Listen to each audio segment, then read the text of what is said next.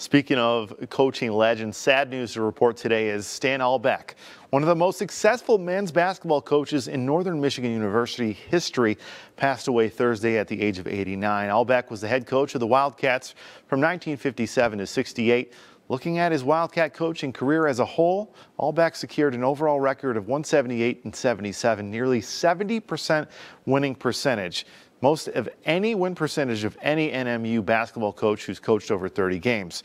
Now, he won the 1960 and 1964 Michigan Coach of the Year award. Albeck was named to the Northern Michigan University Sports Hall of Fame in 1977. After leaving NMU, Albeck had a successful NBA and ABA head coaching career, which featured stints with the Denver Rockets, Cleveland Cavaliers, San Antonio Spurs, New Jersey Nets, and Chicago Bulls.